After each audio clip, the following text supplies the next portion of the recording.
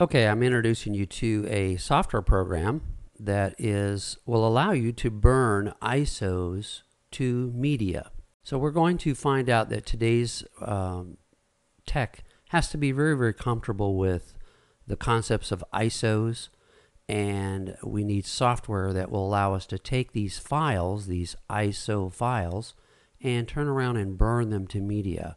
So what is an ISO? If we go to Wikipedia, ISOs are simply ISO is known as an extension. You can see over here that this extension .iso is really a way that IT folks or programmers came up with an idea of taking CD-ROMs and DVDs and turning them into files.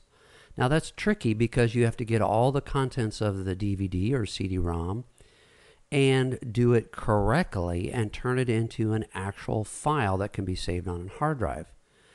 Well, once they got that down where they could take a CD-ROM and a DVD and convert that entire media perfectly into a preset standard file called an ISO, then they needed software that could go the other way. We would need burning software that would take the file, the ISO file that represented the DVD or CD-ROM, and convert it back to media. So an ISO is basically an archive file known as a disk image of an optical disc, some type of CD-ROM, DVD, and some sharp programmers came up with an idea of how to go onto a media and extract all the data and turn it into an actual file. So you can go to Wikipedia and look that up. Now there are many types of competitive ISO files that end up with different extensions like IMG and other types of extensions. So there's a lot of other types of ways of doing this.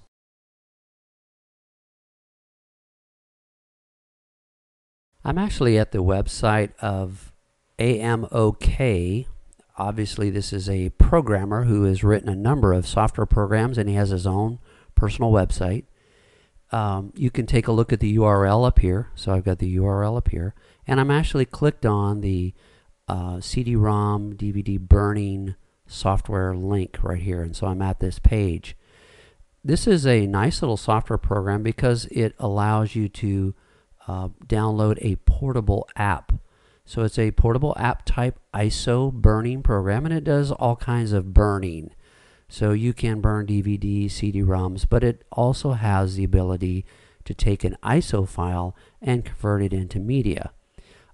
So you can go to this website, download the software, and if you click on the download, and I'm going to do that right now, I'll click on the download. This will come up here in just a minute. You click on the license agreement. Click on the license agreement, and you've got a couple download links. Now they've got one that's got no setup, and this particular one will be the portable app. If you go to the setup program, this will actually install. The reason it's recommended is because it probably works better with most CD-ROM DVD burners, but I prefer the portable app version. So you can click on this download. Now the web page may change in the future. I have no control over that. So you're going to have to figure it out if you go to this site and he has modified this page. It downloads as a zip file, and I've unzipped it into a folder on my desktop, and you can see the contents of the folder. There's lots of subdirectories and skins and other stuff, but we're basically interested in this exe. What I like about portable apps is you don't have to install them. So now I have downloaded the software, unzipped it, extracted it onto my desktop into a folder that I desired, and the contents of that zip file are extracted now as you see before you. So I'm going to run the exe file and open up the burning software. So I'm going to do that.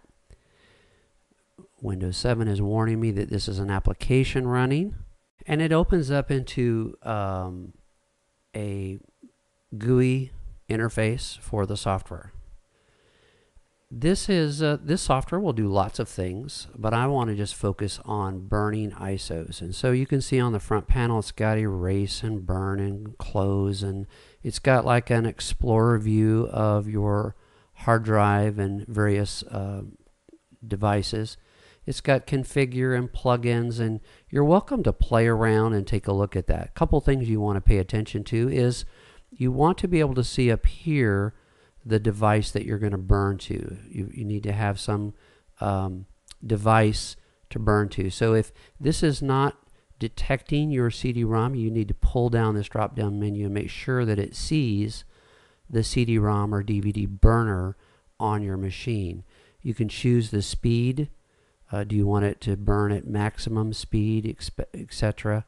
So those are things you just want to check real quick. Most of the default check boxes are going to be fine. You can use those. So let's get focused on how do we take an ISO file and burn it to media. I'm going to choose the ISO menu right here. I'm going to click on that, and we can save ISOs. In other words, we can take a media and save it as an ISO. So it's very cute, very cool. We can convert different forms of images, like the bin file, to an ISO. We can also convert NRG to ISO. So this has some conversion features. If you already have a .bin file and you want to convert it to an ISO, you can. You can also convert a NRG to ISO. And again, ISO is just one way of doing this. It is popular, but there are many other file formats that convert CD-ROMs, DVDs to files. Okay? We're going to focus on burn and ISO. So I'm going to choose that.